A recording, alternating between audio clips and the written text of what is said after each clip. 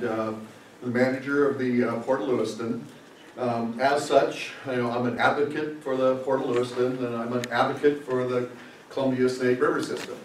I'm not a biologist. I'm not an economist. So, if you want to get into the grass and start, discussing biology and some of the details and economics, I'm not your guy. But as far as a general overview, I've served as a manager 23 years. During that time period, I've been involved in the salmon and dam issue for 23 years. So, you're bound to pick up a few things during that time period.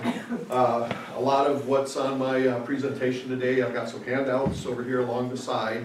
So a lot of the data that my presentation comes from is the data that's along on the handouts, and that's from the federal agencies or from biologists or somebody that's a heck of a lot smarter than I am on a lot of this stuff.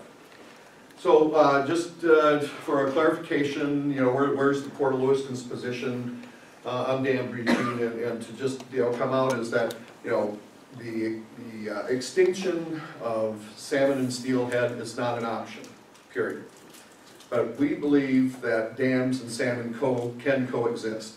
We don't believe this is an either-or scenario, that you can have both dams and fish. And I hope as we go through this today, after hearing what Joe has to say, what I have to say, at least come out with a better understanding or an appreciation for the complexity of this issue. So the first slide that I've got is just the salmon life cycle, and it's a comprehensive kind of all-age approach on salmon. And for those, the 4 H's are harvest, habitat, hatcheries, and hydro. And those 4 H's have to do with kind of the different elements of the salmon's life cycle. And I'm just going to go through this quickly, and then just kind of impart where salmon mortality occurs in each one of these areas. And again, these numbers aren't mine. These numbers come from John McKern. He was a fisheries biologist with the Corps of Engineers for over 30 years, and there's a paper of his, again, along the side that you can get it, dive into these numbers if you want to. You might be able to argue, if the numbers are exact or not, but I can tell you, they're in the ballpark. So, starting out, if you have 2 spring Chinook salmon, and they spawn in the Snake River, and let's say they spawn, downstream of the Hells Canyon complex. So when they spawn, you have about 5,000 eggs in a salmon red. So as they grow, become fry and smolt, and get to the point over here where they're going to start their migration now on the Columbia and Snake River system. You start out with 5,000 eggs. By the time they begin to start their migration through the river system, you're now down to 2,000 smolt that are actually going to be making that trip. So we've lost 96% of those original eggs as the smolt that are going to migrate. But that's just due to nature. I mean, there's no dams or anything involved here. This is just why there are 5,000 salmon eggs to begin with. There's a lot of mortality that occurs. So as we go then as we go through the river system then, and now we're in this hydro system passage area, and we're starting out again, remember, with 200 fish, and survival at each dam is approximately 96% survival at each dam. So you got 8 dams, so it's 96 to the 8th power. So you're down to 72% survival as you go through the hydro system. So you start with 200. By the time you get down below Bonneville Dam now, you've gone from 200 fish to 143 fish that are left. And now you're below Bonneville Dam, but now you're going to get through the estuary before you get to the ocean.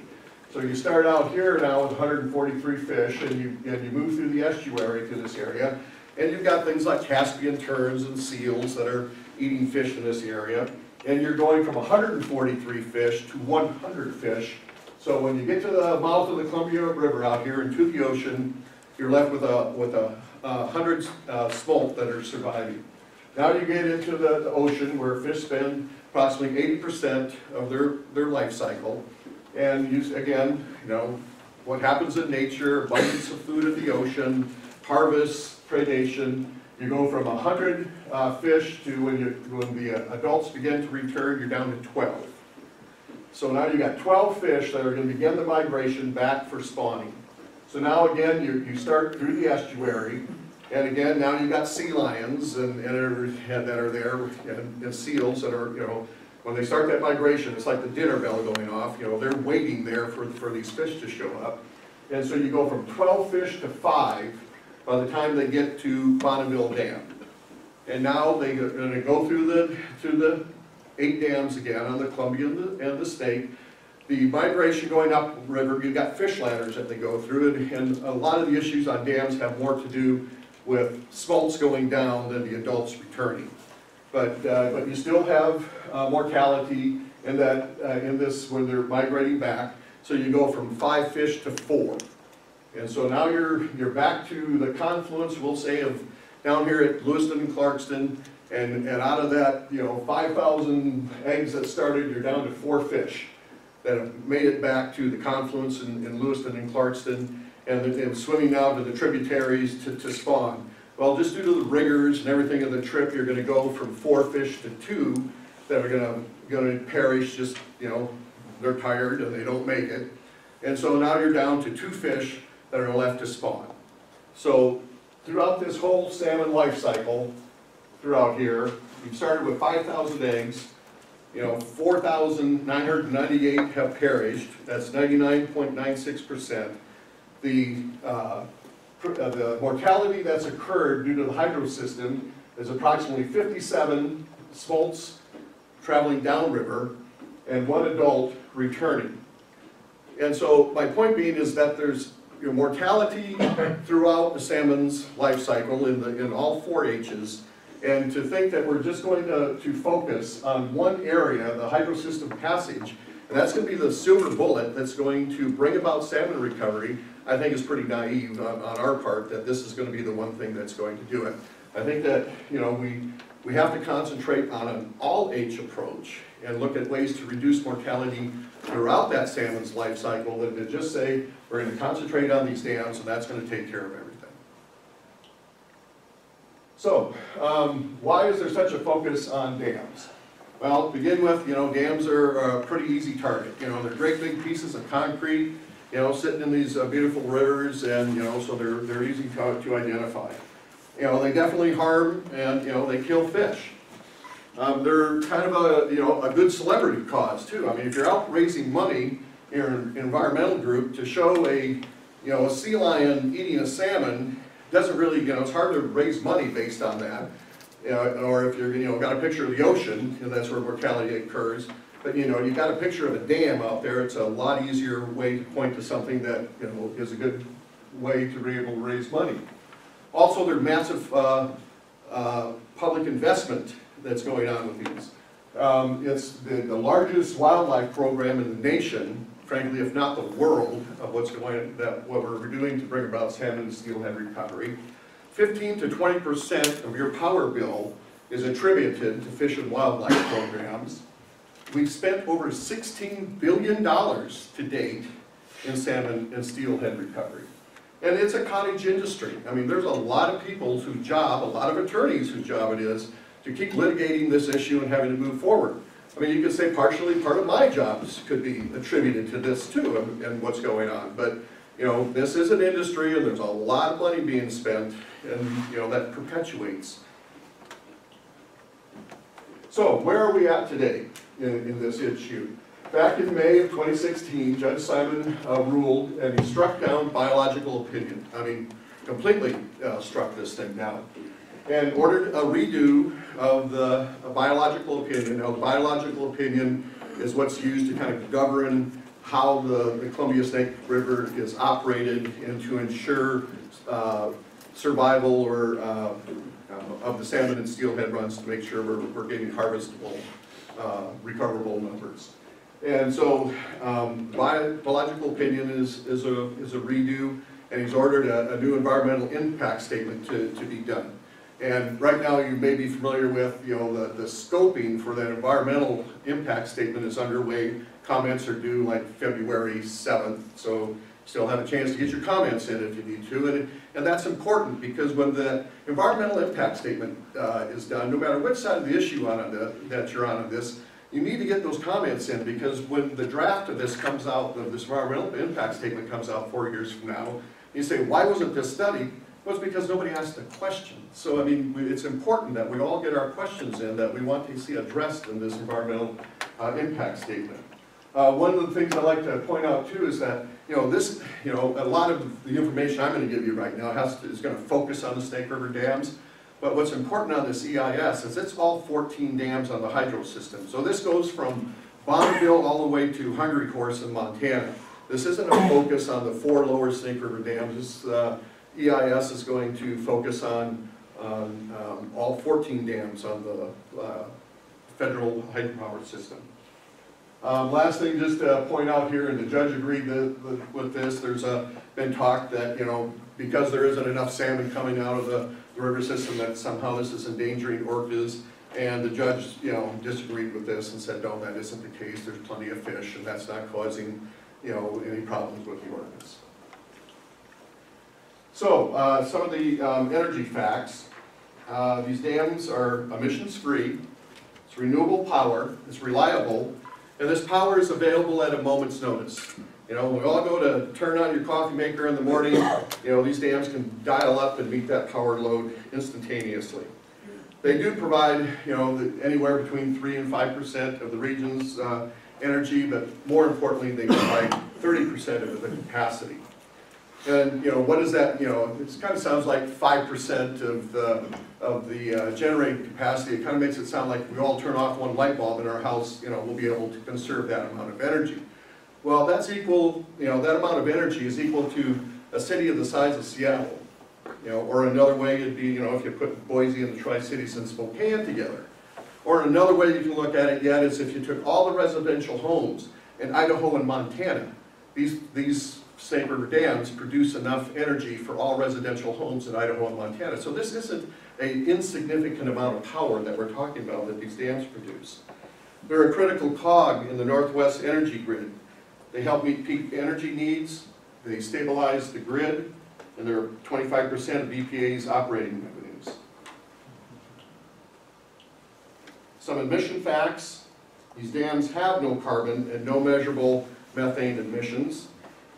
The energy output cannot be replaced by wind and solar. You would have to have some kind of a gas, more likely to be gas turbine generation if you were to take these dams out. It's just, you have to have that base load production out there. So if you were going to then, replace that with a gas turbine combustion to produce that power, it would add 4 million tons of carbon every year. That's like putting 800,000 cars on the road. And again, that's just what these dams allow us. This base load is what allows us to have wind and solar. Solar is not such a big thing in the Northwest, with the sunshine here, but especially with our wind production, though. And that's why we're able to have the growth that we're seeing in our wind production, because you have that base load. It is a river highway created by the locks and dam system. If you were to take this off, that's part of what Joe was talking about. You'd be putting over 43,000 additional rail cars would be necessary, or 167,000 trucks on the road. And if you look at what these dams provide, they keep the region's carbon footprint is half of what it would be in other areas of the U.S. producing energy. So just on navigation and commerce, the dams are part of a 465-mile system. And the system works together. It's not, just get rid of the Snake River dams and don't worry that you'd still have transportation on the lower end of the system. It's not. I mean, you need the whole thing working together to be able to provide the amount of cargo necessary to make the whole thing work. In 2014, barges carried about 4.4 million tons, worth about $1.5 million in cargo. Another thing to point out here, there's been a lot of, I've heard it several times when I've heard groups talk, environmental groups talk, and down here that the claim that the Snake River system is negligible use, according to the U.S. Army Corps of Engineers, that claim has absolutely no validity whatsoever. And the truth of it is that according to the Corps of Engineers, this is a medium-use river system, period. There is no such thing, even no such category as a negligible use. The Columbia Snake River system is the nation's top wheat export gateway, and nearly 10% of our wheat travels on Columbia Snake, just through the Snake River dams. A few of the fish facts. Ladders allow returning adults to move past the dams, as we pointed out, kind of in that salmon life cycle. And we do have state-of-the-art fish passage systems for downstream. You know, what's referred to as fish, what I have up here, we've spent almost $2 billion on fish slides, or they're referred to as surface collector systems, which allow the salmon to just, you know, kind of slide over the top of the dam and be able to bypass the dam with very high survival rates, 96, 97% survival, utilizing surface collectors. Our returns are up, and you know, the variance that you're seeing year to year has more to do with ocean conditions than what's going on with you know, with dams or dam mortality issues. So as I said, survival's up. You know, here's what survival percentages look like at each of the dams. Abundance is up. So this is a graph, this is combining salmon and steelhead returns going back to 1938, and this is taken at Bonneville Dam. And to point out here, in 1938, that's when you could actually start counting fish. Before then, you know, you didn't have a dam there when fish go by that you could make counts. So in 1900, we had 50 canneries on the lower Columbia River. I mean, by 1900, we had decimated our salmon and steelhead runs because we've harvested and canned them. And we had less than 500,000 fish returning in 1938. So as you go through 1938, you know, this is when construction's going on in the lower Columbia River. In this area, the Snake River dams were going in kind of the late 60s, mid 70s in here. You know, navigation came to Lewiston in 1975. And, you know, from this point, you know, there was a dip in here and another spike, and the $16 billion worth of investment that we put in for salmon and steelhead improvements has gone in over this period, and we're starting to see the results of that investment. And from 2000 roughly, we've been seeing, you know, steady increases in our salmon and steelhead returns. Now, if you listen to a lot of environmental groups out there right now, you'd expect this, you know, this not to be going up, but doing the other, you know, going the other direction and headed down. Now, a lot of these returns are associated with hatchery fish, and so there are issues with native fish out there, but you know, I'm just going to say, right, you know, as far as my opinion of that, to find a genetically pure you know, salmon or steelhead runs anymore is getting pretty darn tough to do. I mean, unless you're in the Potlatch River or the Asotin Creek or something like that, I mean, you've got hatchery fish that are commingled with native fish. You've got hatchery programs that you no longer clip adipose fins on, so it's very difficult to say, yeah, okay, I've got a genetically pure fish here anymore. Some of the costs on breaching dams. First of all, only Congress can authorize the funds and removal of the dams. Breaching costs range anywhere from 1.3 to 2.6 billion. If you're going to then replace that power output, you're going to go to gas cogeneration. The cost per year is anywhere from 274 to 372 million per year. So you'd have massive costs, higher carbon emissions to replace barging. Transportation of goods. Where is the Northwest opinion on this? This was an opinion survey that was done in 2015.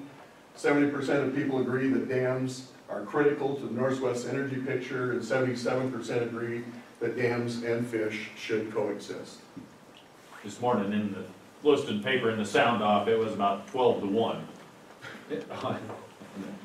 There's been, you know, dams have been removed, Elwha Conduit Dam, and there's been a lot of, you know, drawing parallels. Well, my gosh, we can take Elwha and Conduit out, why can't we take out the Snake River dams? And I just say, you know, there's a heck of a lot of difference between taking out a low-head dam such as Elwha Dam, and that had produced a minimal amount of power, and they had no salmon passage associated with it. You know, there's no navigation or associated with it, versus a Snake River dam. You know, these, you know, I always get a kick out of the reference by a lot of environmental groups to these, you know, antiquated old dams. Well, these Snake River dams are some of the most modern dams in the world. with the investments that have gone into them. So by any stretch of the imagination, these are some of the most modern, efficient dams out in the world today. So just kind of wrapping this up in conclusion, salmon survival on the dams vastly improved with new technologies.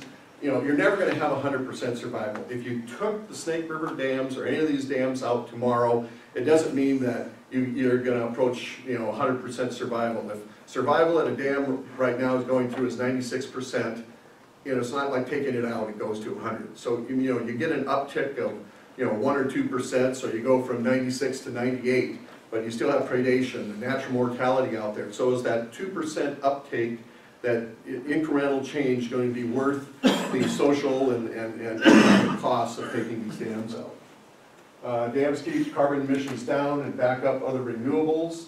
Dams are needed as sources of clean renewable energy, especially capacity, and that's the thing that really gets overlooked a lot in this. The cost to remove and replace dams and the navigation and lock system is extremely high and risky. Taking out dams, this isn't any assurance to this. This is still an experiment. I mean, there's nowhere out there that says take these down, we're 100% guaranteed salmon runs will come back. No, this is an experiment out there, and it may or may not result in, but when we say, you look at all the other mortality issues out there, this is no silver bullet. And it just doesn't make sense environmentally and economically to remove these dams. For some up here, you may or may not remember in 1992 there was a structural drawdown of the lower granite pool. So this is what Lewiston looked like back in 1992. You're looking upriver. Down in here would be the dam the bridge going from Lewiston to Clarkston. This is Snake River Avenue, a boat launch over here, and you reduce the river going through Lewiston, that channel reduces to about 1/3 of what you would look at and see today. This is what it looked like at Memorial Bridge. You just had a bunch of mud and muck through here, and it turned Lewiston into a stinking mud hole during the 30 days the river system looked like this in Lewiston. Versus what it looks like today. You've got cruise ships in the background. There's 27,000 visitors that come up each year to Lewiston on these different cruise lines that visit the area. And we've got fishermen and people recreating on the river. And I appreciate your attention.